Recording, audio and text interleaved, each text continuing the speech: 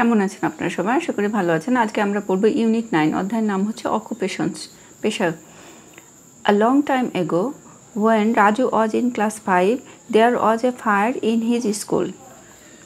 অনেক দিন আগে যখন রাজু পঞ্চম শ্রেণীতে পড়তো তখন তার স্কুলে আগুন লেগেছিল। Everyone was very afraid but no one panicked. প্রত্যেকে খুব ভয় পেয়েছিল কিন্তু কেউ আতঙ্কিত হয়নি। The teachers helped the students to leave the building quickly and safely. শিক্ষকেরা সবাইকে ছাত্রছাত্রীদেরকে বিদ্যালয় থেকে খুব তাড়াতাড়ি এবং নিরাপদে বের হয়ে যেতে সাহায্য করেছিল।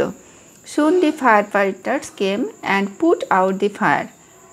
শীঘ্রই অগ্নি নির্বাপক কর্মীরা আসলেন এবং তারা আগুন নিভিয়ে ফেললেন। Raju watched the fire fighters from the school yard. Raju স্কুলের মাঠ থেকে অগ্নি নির্বাপক কর্মীদের দেখেছিল। He thought about the fire and the fire fighters for a long time. সে অনেক দিন সেই অগ্নি নির্বাপক কর্মী এবং আগুন সম্পর্কে ভেবেছিল। After college Raju joined a volunteer for fire department. College পাশ করার পর রাজু ফায়ার ডিপার্টমেন্টে একজন স্বেচ্ছাসেবক হিসেবে যোগদান করেছিল। As a volunteer he didn't get any money for his work. একজন স্বেচ্ছাসেবক হিসাবে রাজু কোনো অর্থ পেত না। বাট রাজু ডিডন্ট মাইন্ড, কিন্তু রাজু কিছু মনে করতো না। নাও Raju is a full time fire fighter. এখন রাজু একজন সার্বক্ষণিক অগ্নি নির্বাপক কর্মী। It is his job, so he earns money for it. এটা তার চাকরি, তাই সে এখান থেকে অর্থ উপার্জন করে। Most of the time his work is putting out fires, but he also teaches new fire fighters about safety.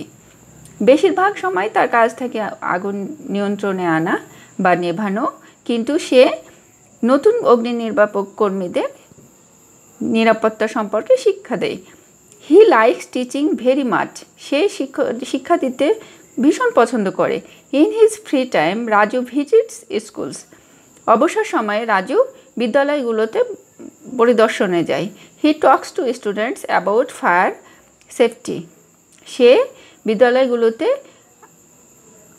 অগ্নি নিরাপত্তা সম্পর্কে কথা বলে। He tells them what to do if there is a fire. যদি সেখানে আগুন লাগে তখন কি করতে হবে এটা সে বলে। দে শুডন্ট প্যানিক। তাদের আতঙ্কিত হওয়া উচিত নয়। They should listen to their teachers and leave the building quickly. তাদের শিক্ষকের কথা শোনা উচিত এবং বিদ্যালয় ভবন শান্তভাবে ত্যাগ করা উচিত। এবার আমরা পরের অংশে চলে আসি। এই অংশ বলছে রিড এগেন, আবার পড়ুন। Write T for true or A for false. There was a fire at Raju's school when he was in class 5. যখন রাজু পঞ্চম শ্রেণীতে পড়তো তখন তার স্কুলে আগুন লেগেছিল। এই বাক্যটি হচ্ছে ট্রু, তো আমরা লিখে ফেলি true T. The teachers left the students in the building during the fire. আগুনের কারণে শিক্ষক তাদের ছাত্রছাত্রীদের বিল্ডিং থেকে বের করে দিয়েছিল। False True. Raju didn't see the firefighters put out the fire at his school. False. Raju দেখেছিল, এখানে বলছে দেখেনি।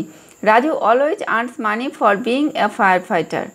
রাজু সবসময় অগ্নি নির্বাপক কর্মী হিসেবে অর্থ উপার্জন করে না, এটা মিথ্যে কথা, এটা false. Raju also likes teaching. Raju শিক্ষকতা পছন্দ করে। True. Talking to students is part of Raju's job. No, false. তাহলে আমরা এখানে কি পেলাম? এখানে false পেলাম। Raju didn't see the firefighters put out the fire at his school. Raju saw the firefighters put out the fire at his school. তারপরে Raju always earns money for being a firefighter. No, first time Raju was a volunteer, so that time he was not earn money for being a firefighter, for being a fire volunteer. Raju also likes teaching. True. Talking to students is part of Raju's job. No. Raju did this job voluntarily. এটা রাজুর চাকরি না। Correct দি false sentences. আচ্ছা, আমরা এটা করে ফেলেছি। এবার চলে আসি ল্যাঙ্গুয়েজ প্রকাশ। বলছে occupation nouns from verbs. Sometimes we can add ER or OR two a verb to make a noun। মাঝে মাঝে আমরা কোনো ভার্ব কাকে বলে বলুন তো? কোনো কিছু করা, হওয়া, যাওয়া, খাওয়া ইত্যাদি বোঝাই। যখন কোনো কিছুকে করা বোঝাই তখন সেটা হয় ভার্ব। এই ভার্বের সাথে কখনো কখনো আমরা ER বা OR যুক্ত করে সেটা নাউন করে ফেলি। এখানে আমরা উদাহরণ দেখছি। This noun is occupation related to the verb. এখন সি সিংস, তিনি গান করছেন। সি ইজ আ সিঙ্গার, তিনি একজন সঙ্গীত শিল্পী।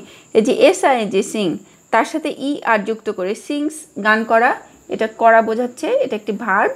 কিন্তু যখন সিং এর সাথে ER যুক্ত করলাম, সিঙ্গার হলো, তখন সেটা কি হয়ে গেল? একটি নাউনে পরিণত হয়ে গেল। সি ইজ আ সিঙ্গার, একটি পেশা বোঝাচ্ছে। সিঙ্গার অর্থ সঙ্গীত শিল্পী, গান গেয়ে অর্থ উপার্জন করা যায়, তো সঙ্গীত শিল্পী এটা একটি পেশা। তাহলে আমরা এখানে একটা ল্যাঙ্গুয়েজ প্রকাশের নতুন একটা বিষয় শিখলাম যে অনেক ভার্ব আছে, যেগুলো পেশা রিলেটেড কিছু ভার্ব আছে যেগুলোতে আমি শেষে ER বা OR যুক্ত করে এটাকে নাউনে পরিণত করতে পারি। যেমন সিঙ্গার, SING এর সঙ্গে ER যুক্ত করে, SING সিং অর্থ গান করা, এর সাথে ER যুক্ত করে এটি হয়ে গেল সিঙ্গার। তাহলে আমাদের আজকের লেসন এ পর্যন্তই থাক। আশা করি ভিডিওটি আপনাদের ভালো লেগেছে। যদি ভালো লেগে থাকে তাহলে ভিডিওটি প্লিজ লাইক করবেন। যদি মনে হয় যে এই চ্যানেল থেকে আপনারা উপকার পাচ্ছেন তাহলে প্লিজ চ্যানেলটি সাবস্ক্রাইব করে রাখবেন, যেন পরবর্তীতে আমি কোনো ভিডিও দিলে আপনারা সেটা খুব সহজে পেয়ে যান। তো সবাই খুব ভালো থাকবেন। বাই।